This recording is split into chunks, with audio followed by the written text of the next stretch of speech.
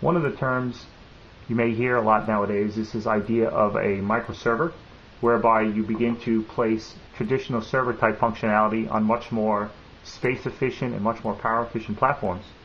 This video, we'd like to take that one step further and introduce a microcluster, whereby you combine multiple of these servers together to provide better performance, better scalability, and perhaps higher availability depending upon configuration.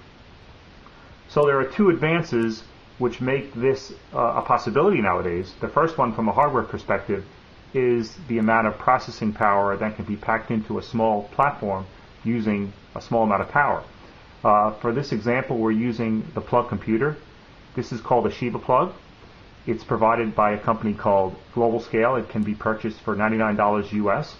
It has a 1.2 gigahertz ARM-v5 processor with 512 megabytes of RAM, 512 megabytes of flash. For this example, though, rather than booting from the flash, we'll utilize its external SD card slot. We've instructed the bootloader to boot from this. It gives us additional storage, it gives us a little bit better performance, and it also spares the finite life of the internal flash. Now, to introduce this particular device into the cluster, it's just a matter of plugging in the Ethernet connection and plugging it into our power, and this will ultimately boot up and be part of the cluster. A little bit more about our cluster board. Its dimensions are 17 by 17 inches square, which means it fits nicely into a rack-mountable shelf. You could envision a whole bunch of these together to do some sort of massively parallel computation. The board itself supports 12 plug computers. No doubt a mechanical or electrical engineer can do a better job of making this a denser solution. But what makes this real interesting is we sort of take the definition of commodity hardware to a whole new level, in that everything that you see here, with of course the exception of these plug computers and this power coupling, are purchased from Home Depot. The second advancement, which makes this an attractive platform, is the fact that the Java Standard Edition HotSpot virtual machine has been ported to this ARM Linux v5 platform. What that means is the wealth of Java applications that have been written over the years are now available unmodified on this platform. So we'll take advantage of one of the ubiquitous applications that have been used for a very long period of time for millions of servers, the Apache Tomcat web container, and we'll create a cluster around that software. So this diagram gives you a feel for how our plugs are arranged logically on the board. We have a total of 6 plugs altogether. The rightmost front plug is actually our load balancer. It's running Apache Server 2.2.21. This is a natively compiled application on the plug itself. In addition to it providing HTTP type capability, it has the mod proxy module compiled in also. And what that does is provide a round-robin load balancer and reverse proxy to our 5 back-end Tomcat servers. The 5 Tomcat servers are configured identically. They just have separate host names, h1, h2 through h5.plugrock.com, and each runs Java SE 1.7 Update 2 HotSpot with Apache Tomcat 6.0.33. So from the outside, this appears as one machine, plugrock.com. The load balancer is responsible for sending requests to the individual back-end nodes on a round-robin basis. In order to stress this microcluster a little bit, we want to pick a simple application to run repeatedly, and the one we choose is one that's actually bundled with the Tomcat server. So let's go ahead and get to our Tomcat server now. So we go to http://plugrock.com, and you'll see near the bottom there are a series of JSP examples, and the one we'll choose is this panel tag file. So this is the response upon going to that particular URL.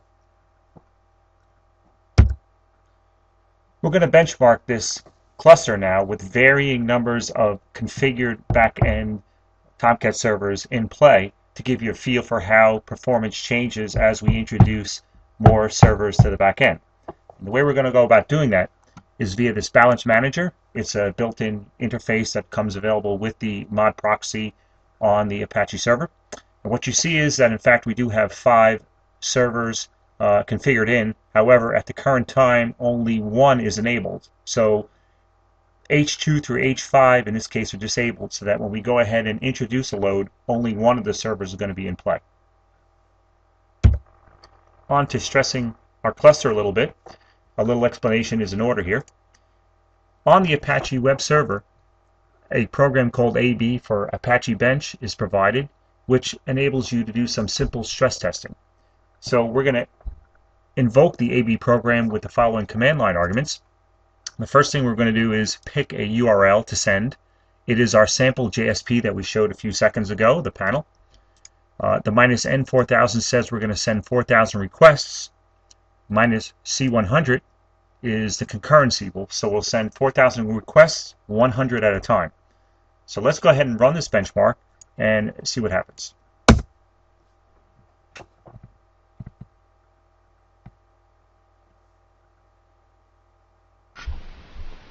So you can see in this example that the primary activity, by just looking at the network lights, is on our first node, and that in fact is the only node that's receiving HTTP requests for this first example. Turning back to our test terminal, you see that all 4,000 requests have now been sent. Some statistical information is printed out following this, and what we see is that the test itself completed in 28.9 seconds. All 4,000 requests were sent. Further on down, you see that the average requests per second were on the order of 138.3, and the time per request on average was 7.226 milliseconds.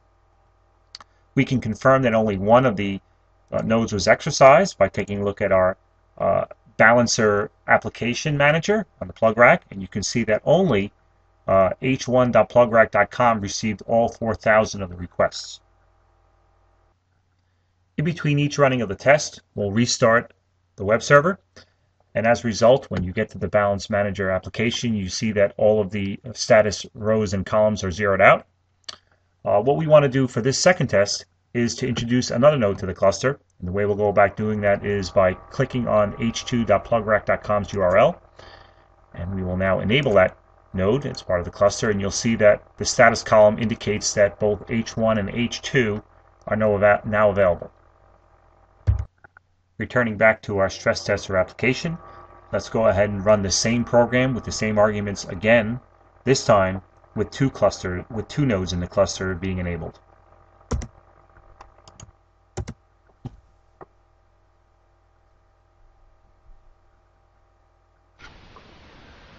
For the second example, we're distributing from the load balancer to only 2 of the nodes, and you can see clearly by the network activity that they are the busy ones of all the ones in the cluster.